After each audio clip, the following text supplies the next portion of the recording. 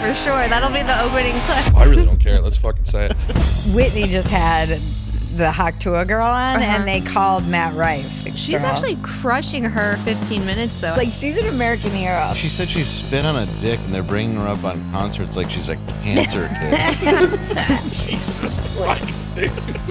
Have you ever seen the video where the guy shows Ladyboy's American trans men? They're like, oh, it's like they're not even trying.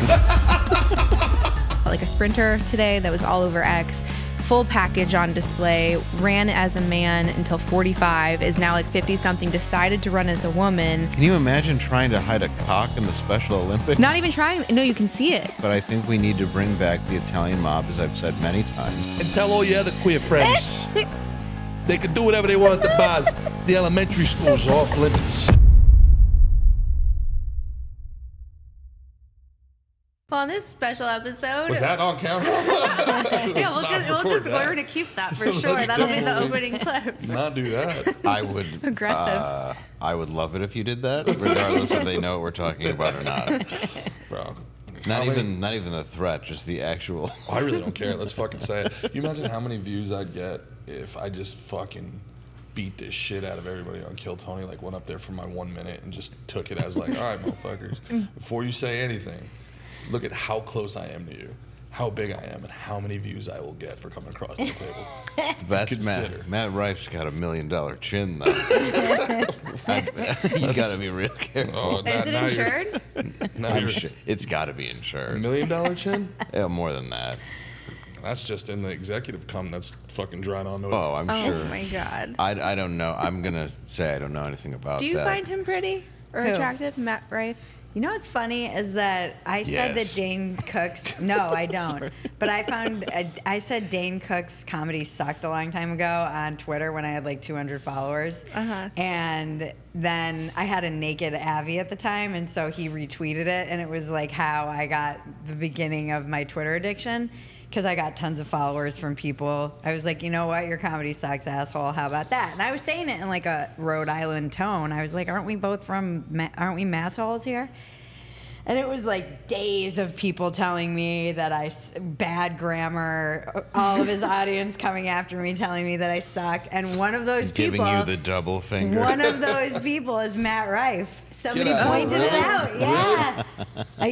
Wait, so on Matt his Rife- old Was it Twitter. Dane's Matt stand? Rife wanted to be Dane Cook? He said something like, I can't remember. I still have it. I still have the screenshot of the tweet because I saved all these screenshots, and someone's like, oh, look, that's Matt Rife's old Twitter account that apparently he's like blown up. Yeah, and it's him talking shit to me, and I never even noticed it. That's hysterical. That's really funny. All my old stuff is just going to be me being a domestic terrorist. So, like, fuck. Well, that's interesting. So hey, to answer your question. manifest, you know? Like, fucking see it, dream it, be it. I met him. He was very nice every time I've met him. And then he also. I like to book you, Dave. I don't want to. What am I gonna do? Bury him? Different audiences, different fan bases. You gonna flirt with him the whole time? Yeah. I have no interest. Yeah, just hey, what's up, buddy? Oh, you think you're good enough to be with me? Can I touch your abs? Is he TikTok famous? Is that the thing? He is like Dane Cook is like definitely a parallel. Like he did with TikTok what Dane did with MySpace for oh, sure. interesting. Yeah, I worked with him at the Comedy Store like a year and a half ago, and I thought he was just a kid, and I didn't, whatever, just a nice, some open micer. And then he walked out, and there was like early 20s girls going ape shit, and I was like, oh, this is interesting. And then the other half were in Louder with Crowder shirts, so they were just like, obese. the two forces. It's like that picture in the ocean when, like, you know, where the fresh water meets the salt water. One's brown and one's clear. Right. We just followed him at me and Caroline were at Kansas City Funny Bone the weekend after he was there, and there was crazy stories. We were like kind of almost like bragging a little bit. We're like, you ever seen a meet and greet line this big? They were like, we had Matt Rife last weekend. I'm like, oh. They were like, women legitimately showed up without a ticket in wedding dresses. No way. Yes. See, I don't get it. I don't like my men pretty. Like he's like really pretty and like femme, and I just don't. I'm not attracted to men like that. I see it and I just. Did you see Whitney had him on her had Her the husband is a Hawk very Thua pretty girl man. on? Not like that. Yeah, He's really? he has like a beard and he's not like that. He is pretty, but he's not like that pretty. He looks like Angelina Jolie. Yes. Yeah. Yes. Yeah. He really does. Nailed it. Yeah. Well, now I want to fuck my wife. Well, I didn't say Weird. This is like a sea of emotions. This I just never got said I awkward. didn't. Whitney just had the Hawk Thua girl on, and they called Matt Rife. Oh yeah. And she was like, I am blushing right now because there's like all this chemistry between these two internet phenomenons. Yeah. And Haley was kind of like losing it. The Hawk Thua. She's actually crushing her 15 minutes, though. I think she's doing a really good job. And some of the stuff that comes out of her mouth on podcasts, I'm like, that's gold. That's really gold. The first thing she said She's to using Matt charity. was like, She's doing a lot for charity too. yeah. Stuff to save the dogs. Yeah. Yeah. Hey, look, man. Suck dick, get famous, save dogs. I'm all for it. Everything she did, I'm into. This is what I said about her. I was like, she's an American hero. Oh. We should be applauding that you can do this in America. What you could never do that in Fallujah. No. There's no way. She said she spit on a dick, and they're bringing her up on concerts like she's a cancer kid. Could never happen in Afghanistan, bud. No, that's what God I bless mean. America. Like, The good you gotta old think it's USA. pretty amazing. Couldn't even happen in France, I don't think. Definitely not anymore. Well, not in France. They're not impressed. Yeah. They're the ones that showed the World War II soldiers that came back here and were like, you know what French girls do?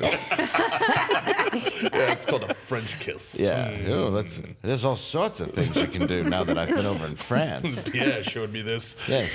When More than just I was in laying the there. bunker. Well, I guess we should probably introduce the show that we're doing here at some point today. As you know, I'm the great Gerard Michaels. The great Gerard Michaels, that's trademarked. And this is going to be a kind of a crossover episode. It's not really a Canceled Weekly. Hi, Mickey. You're here with us in spirit. But the great Candice Horbacz of Chatting with Candice and me, we're like scissoring here. This is a scissor. Our schedules keep overlapping. It's so weird. Every time we're in Texas, we're here at the same time, and it's either Austin or Dallas, and it's not planned. It's so interesting. It is weird. Yeah. She doesn't know. He's got a tracker on me. Yeah. He's like one of those Apple trackers. Oh, weird. That's weird. It's strange you're here. You're just texting from a plane.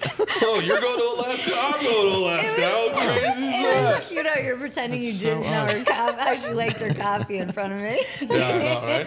Well, I didn't know because you never know. Like Switch it it's up. like We're not predictable creatures. we're not. No. No, I mean That's true. You pretty much are, but like she's also a witch though. She's a bruja. I am. I take pride in that. But you have the different cycles, and I swear I'm a different person depending on where I'm in my cycle. Yeah, that's called being Latino. It's called being a woman. Oh, Yeah. Yeah. Latino, No, I just think it's moody. moody. No offense. No, I don't take offense because I am. But I think like if you share that with your partner, it's gonna make everyone's life easier. So there was this. I feel like I'm clip. a different person every day. Well, like the phase that you're in. So there was this guy, and it was like it was adorable because he really had no idea what anything was when it came to like the female cycle. And he's like, so I asked this girl out on a date, and she said we couldn't because she was in her luteal phase.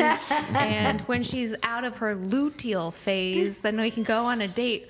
But I don't know what a luteal phase is. And everyone's like, this is a good sign because she wants to show up as her best self, and her luteal self is going to be like moody and depressed and just low energy. And he had no idea. And I think for a long time, like the feminist movement made it to a point where we can do anything bleeding and just as strong as a man or whatever, right? Like all these commercials that we had. So we're denying the fluidity of what it is to be a woman. And then we get called crazy instead of just like leaning into no, like hormones have an actual effect on everything. Yeah. So if I just let you know I'm in this phase, then maybe you'll offer me more grace, and then I'll do things and take time so I'm not like reacting. Go to the red tent. Okay. It's so, Sit in your red tent, You're bitch. dirty. and this is why we work so well together, because she watched that video and came away with that positive outlook, like, oh wow, that's really good. She wants to And see you her were as her like, best self. he's a bitch. And I looked at that video and go, just every day I wake up, please make me fucking gay. Like every day I wake up going, today's the day I'm gonna be gay, and I don't. You have to can put make up with it these happen. bitches. No, you can't. Like you can do gay things. You but gotta can't work be for it. gay. Like I'm like, Exposure oh, therapy. Like the man. opposite of pray the gay Yeah, way. it's the, I'm like, oh, You ever been in a I'm Turkish staring prison? at Matt Rife pictures, like, just do something, man. Have you ever read- Just give me a little tingle or something. But I would just assume that, like, if somebody said that, I'd be like, so you have an STD or you're on the rag? What are you trying to say? Like, a guy's mind is so basic in that I'm surprised that we could even grasp that. Well, they're just finding out now about how hormones affect weight loss. Like in 2024, they're just starting to, because they only really looked at weight loss with men. And so they applied it to women, and now they're like, oh, all these other hormones affect, and where you are in like, whether you're perimenopause or postmenopause, it all affects how you lose weight. It's nice they finally geared it towards the people who are known for eating disorders and having body shaming problems. Well, the reason we got an idea for you too now that you're gaining weight. Have you ever thought maybe you're just a dude? Yeah. Here's some more testosterone. That'll help. You're losing hair from malnutrition and vomiting, and it's like, we did some extra research. We thought to help you. Dudes. So for those that don't know, the people that are living under a rock, these are the siren sounds of our guests today. We are absolutely blessed to have two amazing guests. This is Dave Landau of Normal World on The Blaze and on YouTube, just headlined at the Mothership here in Austin, Texas. And on the same show was British, I keep saying British Phetasy. It's so hard for me not to say British. I said it 15 times. Bridget Phetasy. And also on the same show, you guys both crushed it. It was amazing. So this is the Chiron Don, where people will find them. This is also kind of a crossover because I have Dumpster Fire and he does Normal World, and it's like the crossover of our shows as well. This is like the fucking Transformers. What was that one where Captain Planet comes when the black, the queer, the Asian, they all put their hands in the middle? Yeah, and then they ruin the society. Yeah. Our powers combined, we can make cars unaffordable. We're gonna ruin a neighborhood. With our Captain Planet, he mines lithium. It's actually worse for the environment. Kids are doing it. If you're gonna have slavery, at least have slavery that helps carbon footprints, right, guys? Yeah, that's what I've always said. We're helping things. That's why you don't turn on the radiator they're handcuffed to. That's just the lady boys. Some energy. Yeah, that's just that's the lady boys. That's just the ones that are taken. Anyway, going on. Sorry. So wait, I gotta tell the story. I was with Dave about a lady boy. I was with Dave. The ones that are taken. Where are we going with this? I was with Dave. He's talking about Matt Rife, and we're tag teaming a lady boy. Oh, no. He's trying to dip his toe into the pond. Have you ever seen the video where the guy shows ladyboys American trans men and they're like, oh, it's like they're not even trying. So I was with Dave in Jacksonville. And the Jacksonville Comedy Zone, it's a great club, and it's in a Ramada. Yeah. And I don't know, there's still like a lot of Katrina families that live there or something. I don't know. Yes. And he's on stage, and it's so loud. There's a cookout going on around the pool, and there's just kids screaming. And in one of his awkward silences, when people are trying to find whether or not they should laugh or call the cops on one of his jokes, a kid starts screaming, and he's just out of nowhere. And this is during the opening weekend of the movie. He goes, "Oh, that's just the sound of freedom." And in the back of the room, we were like, "What?" He goes, "It's better if we don't ask." I'm like, "Oh my God Almighty!" This is the most but the timing of it, with these kids screaming in the back, because it was like painful screaming. How do you get your brain to be so quick and pull? It's a superpower to me. It really trauma is. Or it's trauma. Oh yeah. Some people get CTE. He gets. No, it's incredible. Like, I get blown away. Yeah. Thank you very much. You know what I also thought was awesome is when you were on Rogan is like how much you were just like hyping him up, and I just thought that was so beautiful because there's so much competition with everything, and it's so rare that you see someone that is just like really excited for someone else, and I just thought that was great. I loved that. I mean, I also think that I agree. it meant the world to me. But I didn't mean to interrupt you. Sorry. Thanks. No, I think there's a lot of comedians, and I think Dave is like probably one of the most underrated comedians that people don't know about, and it's always like strange to me because as someone who watches a lot of comedians don't even really watch other comedians, but I love watching comedy and just watching the audience for like 5 nights straight. I love being up in those balconies at Mothership because you can see the audience like physically doubling over. You know, I've seen a lot of comedians perform there, and it's like people laugh, but to see them physically reacting with their whole body, that is like, it is a gift. It's truly what you give those people, other than shock and awe. and I love when they groan too, but it's like they're groaning, laughing. It's, I don't know. It's there's been a couple of comedians who I've seen do that. Most of them are dead. Give it time. Don't put that out there, because they're all tortured. And I don't know. It's just like, that's a gift you're giving, and to be able to do that, 2 hours in a night, and then the next night, and then the following night, and it's always changing his set.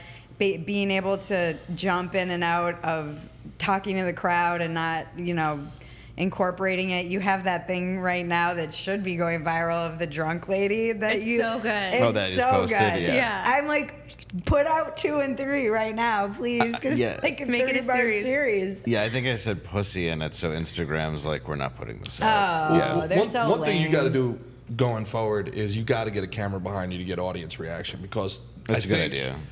part of being at his show is like, it's obviously your jokes are funny. Like, you're like, if Ted came to life, you're like the teddy bear that tells these insane jokes on stage, man. So, but it's the audience react. I mean it as a compliment. I don't know if it came out that No, way. it did. It did. It was just funny. Like, he comes out on stage, Matt's 6'8", he brings it down and looks at the guy and goes, I got a big cock. So It's so good. Yeah. So good. Yeah. It's your Ted. I'm looking at Ted. So, Because, Matt always forgets about the dwarf. but it's the audience reaction as people look around going, I want to laugh, but is everybody else laughing? Am I the only one that gets the pedophile joke? Like, it's so funny, dude. That's why I try to do like 7 in a row. Yeah, but the best is that the people in the front are usually the ones who are dying, and they don't have the benefit of seeing anyone in front of them laughing. Yeah. And they're the ones. It's weird too in that stage. I always notice the people who are right under where the green room balcony is. I don't know if it's like the positioning or something. They seem to, or if they're looking at you sideways, they always seem the most subdued of everyone in the whole place. Yeah. Everyone else is like dying, but along the side and that back, it just. So the VIP where we were next to it is the green room? Yes. Yeah. Oh, man, I was yelling at y'all motherfuckers to shut up. I was like, shh. Oh, I don't blame you. You should have. I don't know what the hell was going on over there. Yeah. We're going to come over there and crack some fucking skulls. Yeah.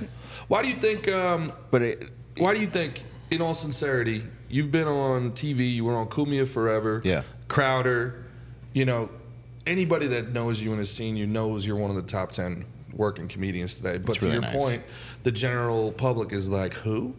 So Thank you. What a compliment. So why do you think that is, bro? Like, why do you think Shit when in the sandwich. beginning of this, Yeah.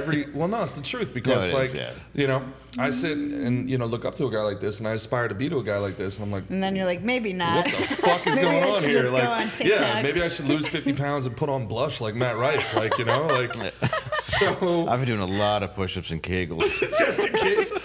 Why do you think that you've kind of almost flown under the radar, even though you've been on with the biggest guys in the world, man? I mean. I don't know. Like, it's a lot of like what you just said about her. She's the first person really who ever even brought me up on Rogan, who was already having me on his club, and like talked to me, like built me up. Another comic that actually helped. Mm-hmm. Like, you were a comic that helps, and I think me as a comic that helps other people too. Mm-hmm. And it's not even like a help thing. It's just, I think you should care about each other instead of like be stabbing each other in the back. Yeah, rising tide lifts all ships, for sure. Yeah, and I've never, and it was amazing that she did that, like, because nobody does that. Mm-hmm. Like, and I've been such a fan of her that I was like shocked that she had a high opinion of me. Mm-hmm. So I don't know, it might be my own psyche. Maybe I'm my own worst enemy. Maybe I push myself out of the way. Maybe other people see me as competition, Nobody so puts they don't Davey want in to the help. Nobody puts Davey in the corner. Nobody puts Davey in the corner. But it's funny, hard though. to break down. Like, I don't know, because I've had a lot of opportunities. No, And you get sorry to pigeonholed interrupt. as like a right-wing dude, and you're not like a right-wing dude. Even though like I am, I'm all right with it. But I mean, like, for some reason, you get pigeonholed in this like. Well, being on the Blaze obviously kind of extends itself to that. But what I think is interesting about the Blaze is, I said last night, how do you have a job at the Blaze? Like, do they know what you're doing when you're not there? They know. Do they know? Has Glenn Beck ever heard the Headmaster bit? Right. And then I've been there like a handful of times. You know what I mean? So I feel like there's this weird transition when it comes to like the conservatives or even like the Republicans, because I feel like they're slightly different. Yeah. But it just seems to be more welcoming and like open to whoever is supporting like the foundations of like freedom. No, that's a very good point. And this is kind of what kills me in the comedy community is like, what do you call them, conservatives or whatever, just anti-woke people, very open to having left-wing voices like on their shows, very open to having left-wing people like even tour with them. But the left, it's been my experience, I don't know if you guys feel differently, they shut you out completely. As soon as you're off message, clubs just stop answering email. Like, dude, I came up in New York comedy doing 5 shows a night. I can't get booked in New York. You know, like I can rent my own theater. I can go out to the Stress Factory, but like getting up at New York Comedy Club, it's like an impossibility. I can't work for free. Well, yeah, some places they definitely are starting to switch because money is money, and that will never change. Yeah. So if you start selling tickets, it's a little bit different. Yeah. But even when I didn't mean like that. I meant anyone. Okay. I meant anybody. Do I look like Ted now, motherfucker? Don't worry. That's not what I meant. Look, I was selling out theaters for a hot 6 months, and then that roller coaster went down. But no, I think that it just comes down to like money in that case. But you are right. Like everybody who I lost as a friend were never my friends, and they were comics that were in the business who were all liberal across the board, extreme liberals. And it was because first I was on Artie and Anthony. And people were a little jealous, so I started losing friends because of that. And then once I got on Crowder, people were just pissed that I was on something that was big and that it was right-wing and there was stuff that being said. So I lost so many friends in comedy, almost instantly. People that I had helped get work and helped get into clubs. And oddly, none of the ones that you would assume, but like the White Knights and that sort of thing. So it's like I completely got stabbed by all those people. And like so it's hard to say like if I'm even conservative or left wing. I feel like I have a lot of liberal ideology as well as right wing ideology, but I'm not supported by that part of the community, and there's the insecurity of that part of the community as well, where I just don't think a lot of people will help you. Yeah, I think you're a '90s Democrat, which is a 2024 Nazi. Yes. So that's that's where I land. That's where you're at. A couple Nazis over here. It's funny too, like there's always this talk about how like women are very competitive and women in the comedy are competitive, and I'm like, men are too. Oh yeah. I mean, they're just a little bit shadier about it. In fairness, it. though, most men in comedy are women. They're in their feminine, I would say. Yeah. You know,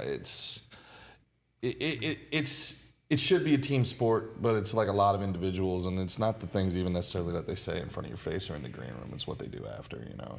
And I really don't, for the most part, I don't really enjoy the quote unquote comedy community. I like comedy in that I get to do cool stuff like this, and that it affords me the opportunity. But comedy is very much like a chore to me. It's like something I have to do the things that I actually want to do. I will say though, Austin, because I was in LA. And then I had a similar experience to Davey in the corner over there. That's me. But it was different because I was at Playboy, and I wrote this column right after Trump got elected that Donald Trump is already making America great again. I was still shilling for the left in this column, but just the headline alone, it was right after the inauguration. It was too soon. It was 2016, and I lost a lot of friends. It's still. And people in comedy, and one of the things I was talking about last night is that I'm mad at myself because I allowed it to kind of scare me off stage. I didn't want to be around like people who I loved and supported and I thought were my friends were unfollowing me or blocking me, and I'm like, I see you in green rooms. It was hurtful, and I didn't know how to handle it at all because I was like, I thought comedy just was like we were in the trenches together. So I was mistaken in thinking that was something that united us all. And I also just assumed that we were working for the joke. Like I didn't think that there was anything not like some ideology that we needed to push. So that was unsettling to me. And it changed, right? I mean, I think you're really onto something there too. If I had started comedy 3 years later, I would have quit immediately. Like, something happened in 2015 with the Trump campaign that just broke comedians' brains. Yeah, and at that point, I was only like 4 years in. It broke people in 5 years. LA. 5 years in. And your Twitter is phenomenal. Your Twitter is Thank you. Oh yeah, she's great. Yeah, unbelievably good. Yeah. But there's something, and I kind of felt the same way. And I saw, well, since we're name dropping all over this episode, there was Andrew. I had just gotten passed at a club, and Andrew Schultz he wasn't Andrew Schultz yet, but he was a house comedian, right? So there's this thing called, getting passed in a club. It's not really a thing anymore. But I am the only non-comedian here. Yeah. Okay. It's like, my art form is different. You know how you like to say, like, I'm a contract girl? Yeah. That's what getting passed in a club is. It's like, no. I'm one of the past comedians here. Okay. Like, I get booked, So You get paid. Yeah, it used to be like, you get paid. yeah, it used to be, $25 a set. Yeah. They're But like, it's like, excuse me, those chairs are mine. I'm getting $25 for this set. Yeah. it's a whole knighting process. You pass an audition, you get on your knees, the club comes up and taps you on your shoulders, and Parking was 80. I'm doing 4 sets a night for $25 and drinking $250 worth of booze. Yeah. Are we talking about the Comedy Store? 'Cause that's basically what it was. Yeah. So when you're like a past comic, you're doing multiple shows at the club, so you're like hanging out in the green room, right? And then this booker comes in. First of all, Me Too changed everything in New York. Like, every booker became a blue-haired woman overnight.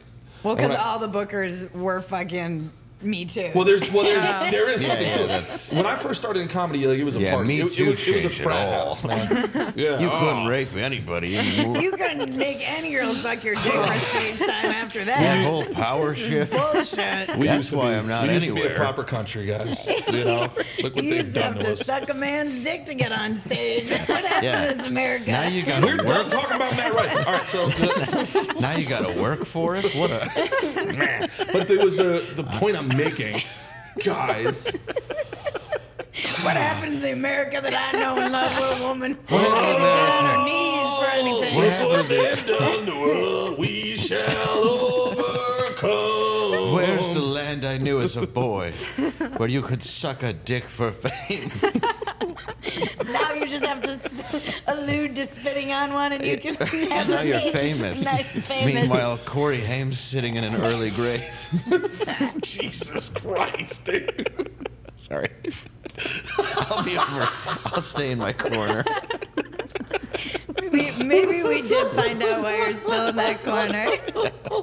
Yeah, there's too much darkness. The point I'm trying to make is that it was a lot of fun in the beginning, and it didn't really matter whether you were liberal, conservative, just like you were Raping, not funny. raping. Yeah, it didn't matter if you were. And the only way two Corys can keep a secret is if both of them are dead. Jesus Christ. Still got one running around He's just out blabbing. and he's choreographing around with Limp Bizkit. You got to get Corey Feldman on normal. You have to get I normal. went to his concert in hopes of getting him because he was going to do it, but then he backed out. That's what happened with me too. Really? Yeah. We talked for a minute. You were supposed to do Corey Feldman? Yeah, we have him on mine. Yeah, Really? Yeah. and then he just ghosted.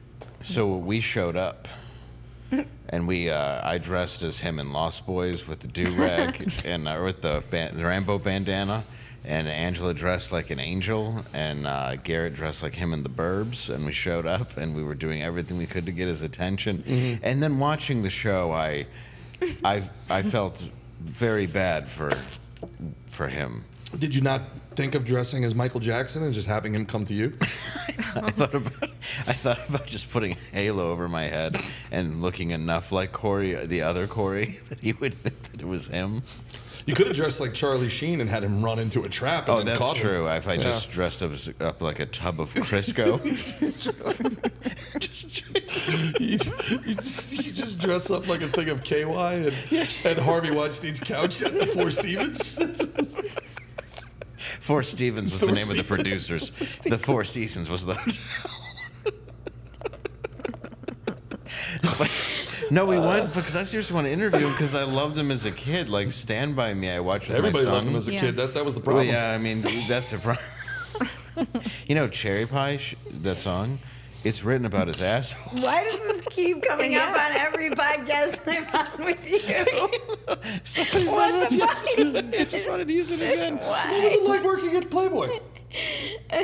Wait, she was making a point. I lost my point. I'm sorry. I don't know where it was. Yeah, I got lost in all of that.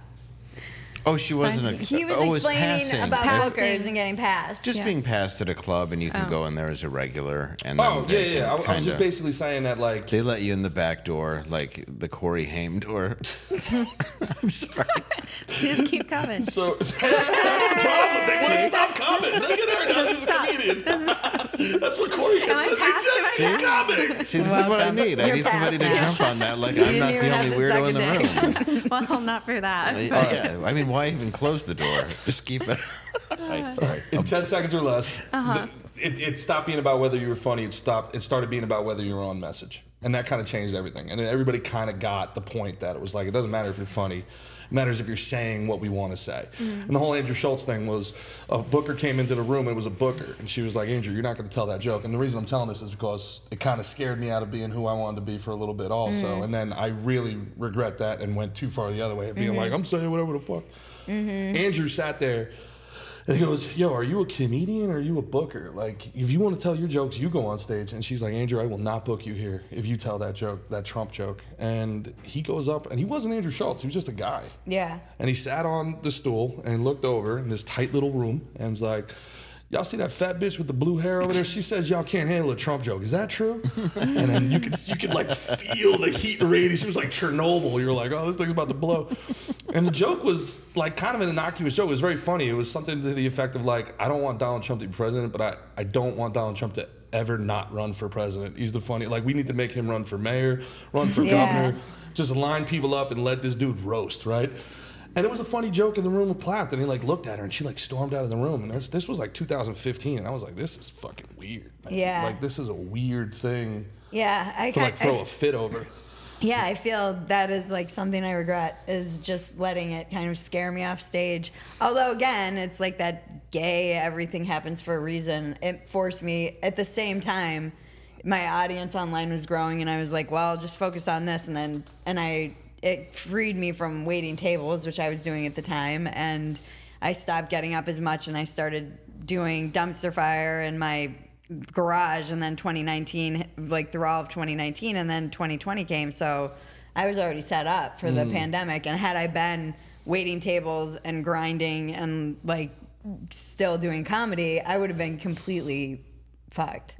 So yeah, I noticed the shift in 2012 when I first went to LA, when they were going to bring back In Living Color, and for like 2 minutes I was going to write for it, then they canceled it. But it was very irreverent, and but I could just see the writing on the wall of the different things going on, a lot of the bureaucracy going on in LA, and I could feel it in the rooms, that stuff I just didn't like it. I'm like, and what's the goal here? I'm like, I have been working as a comic on the road at that point for 8-9 years. Why am I, or at 8 years? So I'm like, why did I come here to get approval of others just so I can go get booked where I've already been working all these years? It made no sense to me, because my goal was stand-up. I want to make movies, but I want to make independent movies.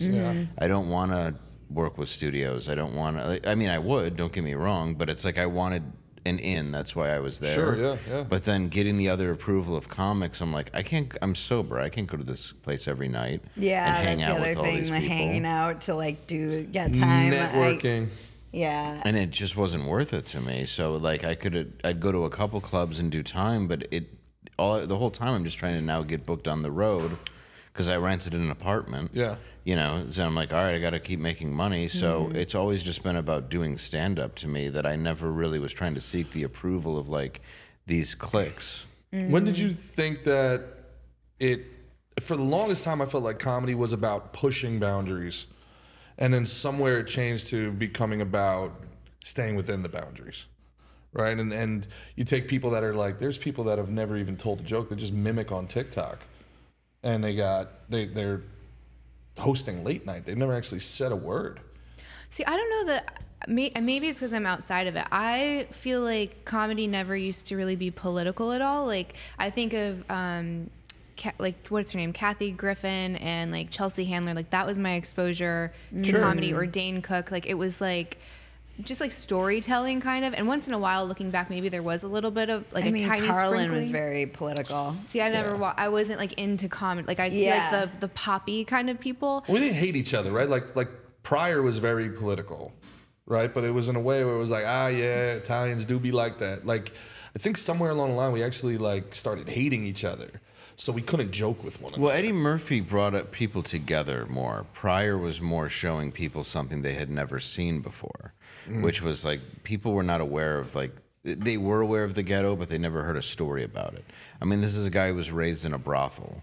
This is a guy who was a crack addict, and it's like you didn't hear that ever before of somebody being that open. I mean, besides maybe Dick Gregory, but he was way more hidden than Pryor, you know. And Red Fox, but Red Fox was street jokes. He was funny, but they were just dirty jokes. But I mean, Pryor was saying like things about where he came from, what his addictions were, all like that's why he's so well regarded, is because it shifted into making it vulnerable and personal, which had never been done before. And I think there is a political aspect to that, because you're seeing a side of like poverty and things that you didn't really, and at least white America at the time, for the most part, wasn't really paying attention to. Yeah, but Candice, you make a great point, because the true art form is like saying something, making a statement, but in a way that's so entertaining or appealing that you don't really realize the statement is being made.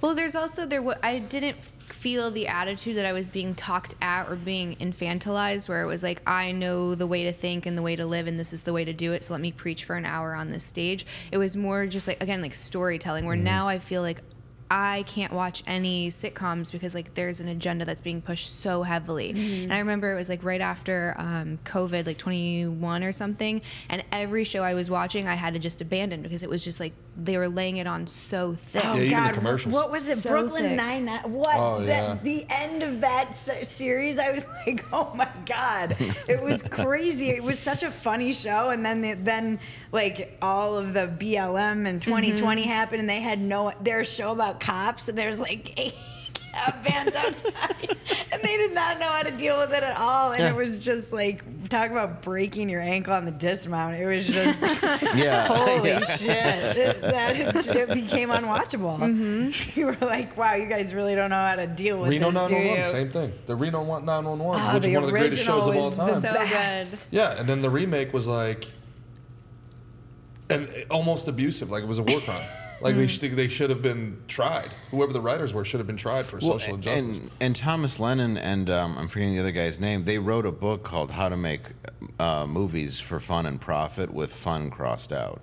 And it's all about how they wrote 17 again, whatever. It's like how to take a very hacky idea, write it into a movie, and sell it to Hollywood. That's the whole point of the book. And that way you can also make a Reno 911 and do whatever you want. But it's like how to play the game both ways. It's a great book. So it's fascinating because it's like, but then you took the thing that was art and for you that you thought was funny and kind of started pushing it towards what those people wanted to get it back on. And that's, I don't know, that's kind of depressing. I don't think you should have to push a line either. I think if your natural voice, like when I'm on stage, I'm just being me. So whatever you see, that's who I am, and I hope that comes off that way. You know, like that's just me being funny. I'm not trying to push an audience. I'm not trying to be edgy. I'm not trying to not be edgy. I'm not trying to be clean. I'm not trying to be dirty. Like, I think the problem is people now think like, oh, I have to be shock. I have to be edgy.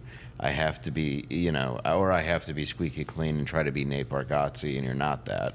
But you see a lot of people just trying to be shock, and I think that is also a problem because the pendulum swinging, it's overcorrecting the wokeness. Right. You know, where it's like, we don't need it where it's like that all the time. Like, you should be true to your own voice. That's, like you said, when it's everything telling you how you should think. And also, with stand-up, you should never tell people how to think. No. Like, your whole thing is like, you're a piece of shit and they're supposed to morons. relate to you. None of us graduated from college. No, I barely got out of high school. Yeah. I'm still trying to figure out how I did.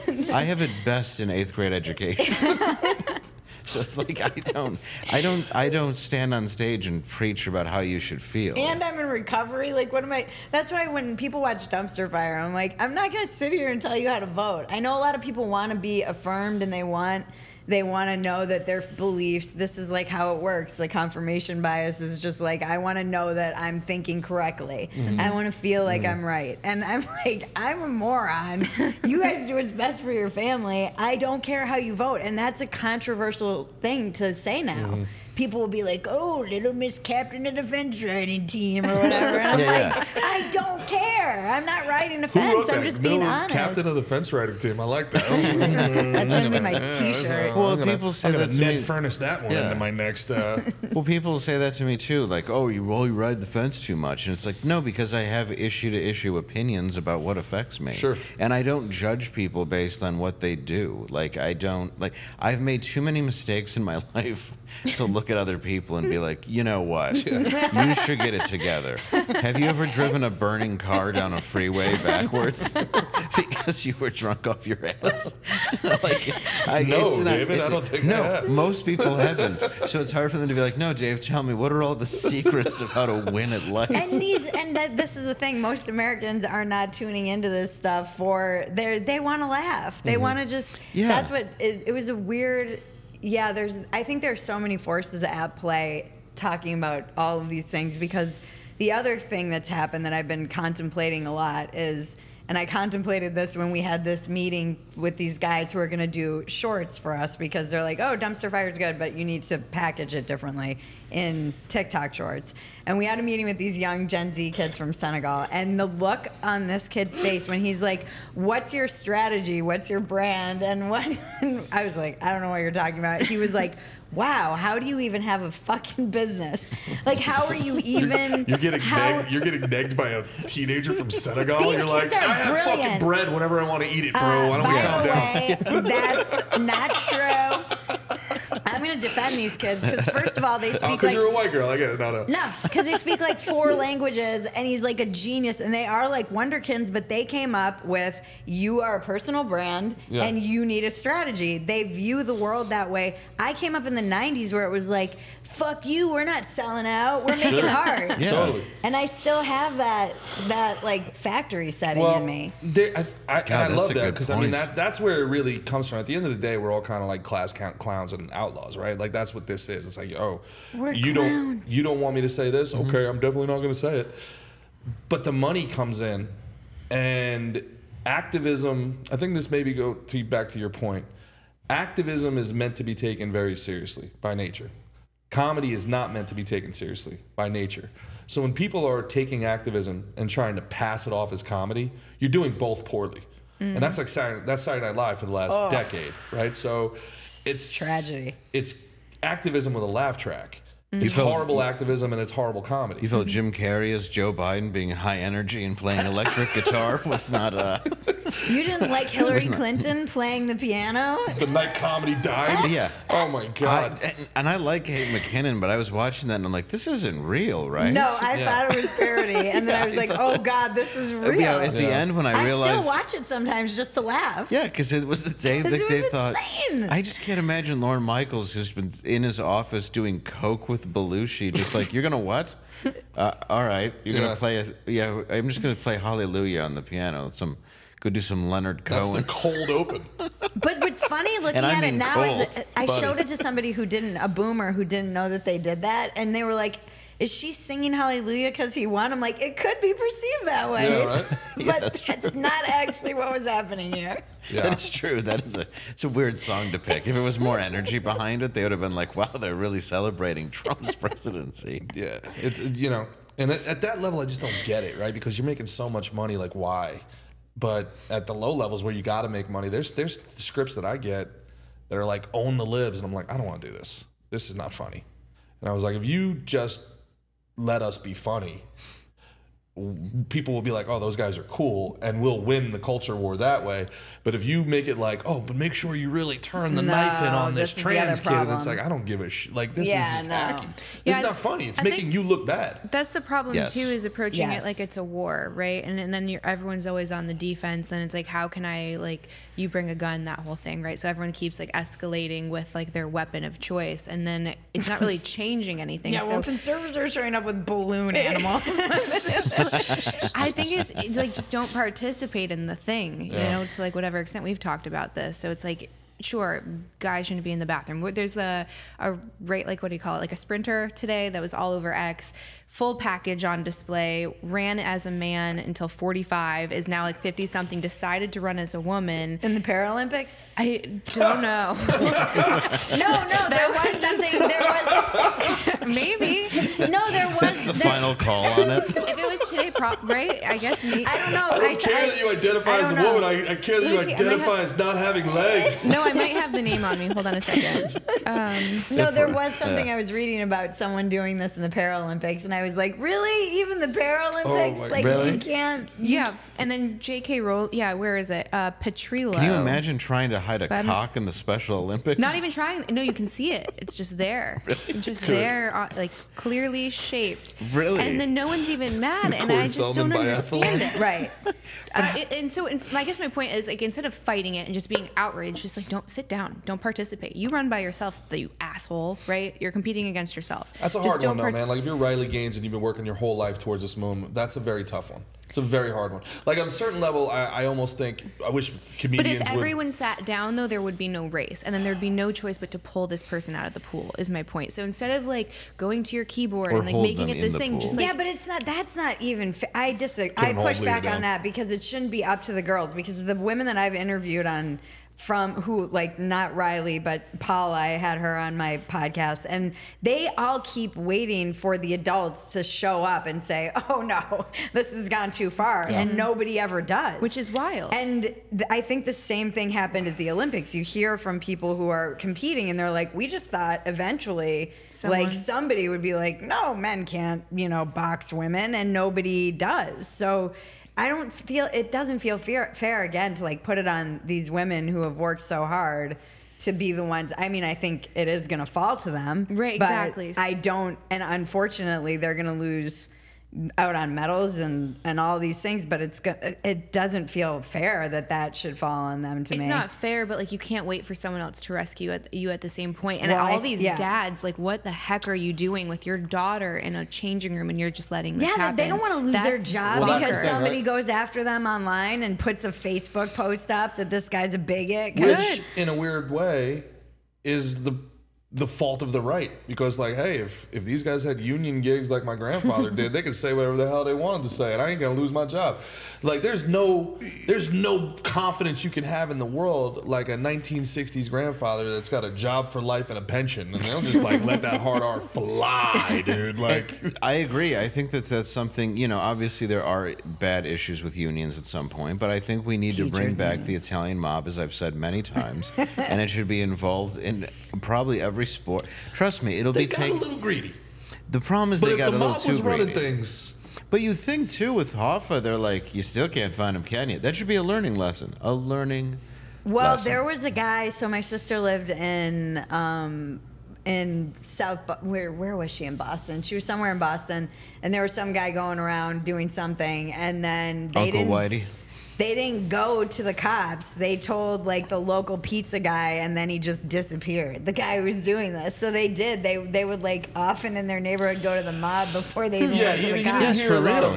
You didn't hear a lot of drag queen story time at the elementary school back when the Gambinos had. It's weird because it's like had a presence in the community. Did you imagine? Hey, you're not gonna go inside talk to the kids, right? I heard this thing. You're gonna. Hey, Sammy, is that a guy in a dress there? What are you doing? Let me tell you something. We all make mistakes. How about you turn around, go home? I got a funny story. And tell all your other queer friends. They can do whatever they want at the bars. The elementary school's off limits. As he's reading, you just see two wops just laying down plastic. That'd be a funny sketch. Yeah. What's this about? No, keep reading your books. You got Vinny with one of those hall monitor safety fucking belts on.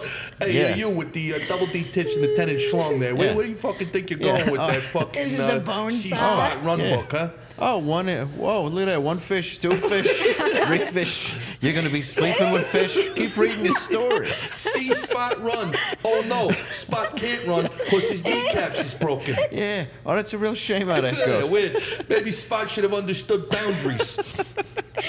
And then the places will like go. Mob story hour. Star Wars doesn't seem any better, by the way. This is a story of Vinny the Rat, the man who couldn't keep his mouth shut. To give a mouse a cookie, you don't want to talk about what happens when that mouse becomes a rat. Oh. The kids are just crying. I think Candice is trying to open up a school. Maybe, you know, we can put you in touch with some people and, you know, get you the right heads of the family. I think that's right. You get the right people. Yeah, we know people who know people. Principal's just got slicked back hair and smoking a cigarette. What can I do for you? Today for lunch, no spaghetti with a little bit of the meat gravy. I don't want spaghetti! You're going to eat the spaghetti. My owner's been back there for 3 hours. You eat the fucking spaghetti. You made me pop an eye out of your skull for Dame Edna? I ain't eating nothing but carbs. It's all right, there's recess. There's a break. Wait for your break.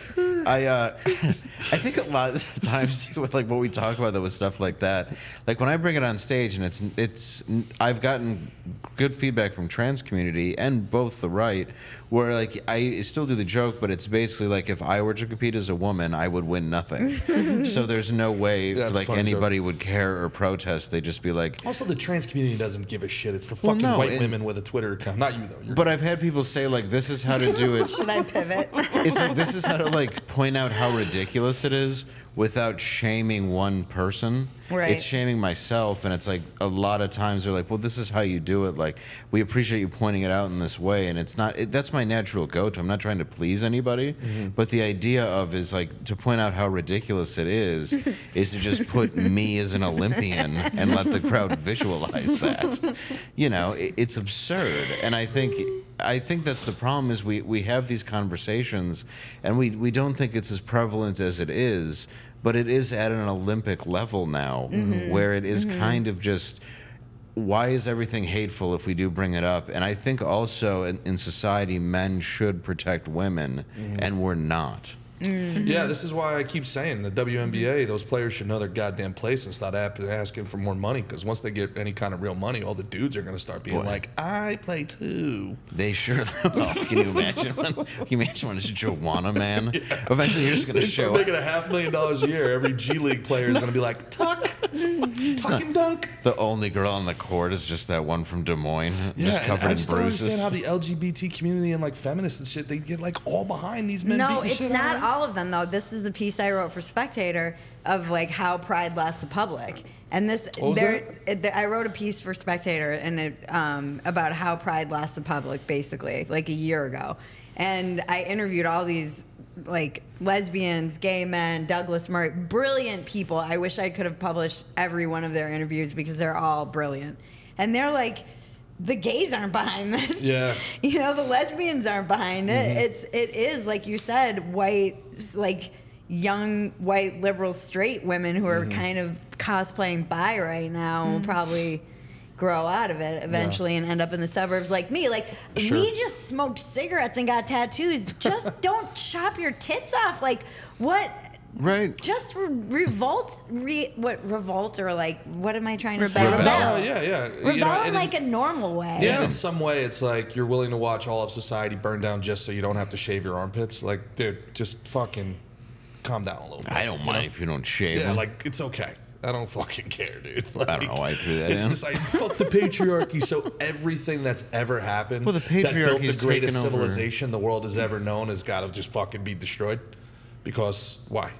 Because I don't think it's that. I don't think it's that. So everyone talks about the patriarchy, and then you have to say, well, what would you replace it with? So are you replacing with something that's like more cohesive and like working together and symbiotic, or are you saying that the matriarchy is going to inherently be better? And like some people have that perspective, so it is like to tear it down. But I think anytime you're saying like only one polarity is supposed to be in charge, I think that's where things get in a mess. Because as much as I hate that word being overused all of the time, there was definitely a case for a lot of revision. You know what I mean? Like there was definitely too much power in a lot of places, and like women not having choices. We couldn't wear pants. We couldn't send mail. When they first launched Post, they were like, we can't do this because the stay-at-home moms are going to start having affairs. and they're gonna start writing to their lovers, and they did, and they did, they did. Right? Yeah, some of them, yeah. But it's like there definitely was room for revision. So it's like, don't knock the whole thing down, but how do you work together to make something better? But it's definitely not getting rid of all the men and putting just women in place. They're also they're redefining all these things constantly. Like the patriarchy was like, okay, male dominated politics, women can't vote, these all things, right? Now the patriarchy it includes capitalism, it includes Western civilization. It is, because that is masculine. But it's also this intersectionality. It doesn't mean, so patriarchy, if you're using it the right way, I don't think it necessarily is bad. To me, when I hear that, it's just like male dominated, or it's like driven with masculinity. So that doesn't mean that that's wrong. Like, you need discipline, and you need goals, and you need to be able to like climb and and those are considered masculine Yeah, things? for sure. Yeah, if you go into the more spiritual perspective of like divine feminine, divine masculine, or those energies, like what a woman is, it's like that fluidity, that softness, that openness, and the man is like driven. So they say that men have to act on something to make it happen, and women tend to be more magnetic. So we actually attract things. So we don't have to work as hard technically to get things. It's more effective for us not to be so rigid. It actually works against us as women. And men, yeah, loosen up, baby. And then for men, it works better to be disciplined. And it's like, it's this weird lie that we're the same, and we're supposed to achieve success the same way, or see the world the same way. Yeah. Well, I don't think we're supposed to. No, we're not. We're not. So I mean, like the patriarchy is not bad, and being a woman's not bad, but it's like, no. Right? And I think that's why it's a combination of, it's why we both exist. It's why we raise children. It's why men have certain responsibilities. Yeah, that being said, if we just stopped women voting for like 2 years, we could fix this pretty good, right? Everybody agree? I don't think women really vote. I just do what my husband says. Yeah. The funny thing with the women voting thing goes back. We just get our ballots at home, and I fill hers out for her. Yeah, that's my husband doesn't even let me see the ballot. She's still fucking hung up next to the radiator. So you change your mind though with my household, because I've voted for Trump 3 times now, because we had to vote for him to be on the ticket in North Carolina, and my husband was in camp RFK, and now that RFK endorsed Trump, he's looking at me and he's like, God damn it. All roads lead to Trump, baby. Yeah. It's really funny, actually. You're like, I was withholding sex until my husband did vote for Trump. Show me that masculinity, that toxic masculinity. Well, a joke, obviously. Women should be allowed to vote. Sorry, sisters. It does go back to like Greece. Back in the day. We didn't think you weren't joking until right now. And now we have questions. Women, this is like when I got the BLM women can emails. also withhold sex. Not for long. I can be like, honey, I'm going to withhold sex until you vote for Trump. And then 4 years later. She's like, oh, you were withholding? Yeah, I'm like, yeah. That's not true, though, either. I mean, maybe it's different points in marriage, but I would be like, I'm voting for Trump. If my husband said that for like a week, I'd be like, I'm voting for Trump. Oh, good for you. We just stopped naturally. Go on. What do you think? See, as a single guy, I'm always fascinated by this, because this is something that everybody always talks about. Like, what do you think is a long time to go in a marriage without making love to your husband? Making love? I need to get decades. Boink, you know? I mean, I think it's different for everybody. But I know from experience that we'll just start, maybe you can confirm this too, we'll just start like sniping at each, just like, there's like this, like, and I'm like, oh, we need to fuck. Like, that's nothing makes a guy hornier than getting fucking nagged at constantly. No, it's not nagging. It's just we'll start like, you get really snippy. You get snippy with each other. Mm-hmm. Yeah, you just start like, you're short with each other. And we're not generally like that ever. And so if that's, I'm like, oh, it's been, I think, I don't think you should go more than a week unless you're like, just had a baby, or I don't know, you have some physical complication or whatever, but I think anything over a week starts to affect the relationship. Yep. And it's the one thing that like bonds you romantically and makes that relationship different than everything else, because you deal with, especially when there's kids, like so much. Yeah. There's just so much life getting thrown at you, and I think that you need those moments to reconnect and be like, oh, we're on the same team. And we're like, we were here first. Yeah. Before this kid. And if not, then immediately, at least for me, it's like we're adversaries. I feel like that's not happening. Mm-hmm. That makes sense. I was going to say years. My last relationship, we were like 6 months. Explaining a lot. We realized, honestly, it was like 4 months before. So very long. Like, I don't think we should be together anymore. She's 4 like, months. yeah, no, I think so too. I'm like, yeah. 4 months. I'm Yeah, sorry. dude, it was bad. I'm just Is it really saying. years? It was really bad. Years? But no, What's not the years, but Yeah. a week. But you're away. I mean, You look, travel, it's- Yeah, it's hard. No, it's but hard when you also, travel. That's the problem. How long have you been married?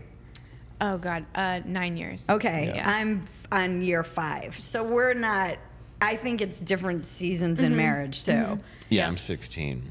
Yeah, you're further down the line. Ours can drive. In Michigan, I don't know if they changed the law. She's just 16 years old. Yeah, so I think that maybe he's traveling and Travel throws it for a loop. Yeah, Yeah. we've been together for like 15, and there's definitely coming on been back with a points carpet. where there's long stretches, especially after a baby. And I've had a lot of people say that it's like everyone's sexual drive is different. So I just have like a higher one.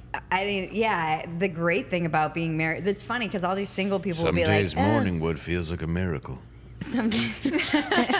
What? Honey!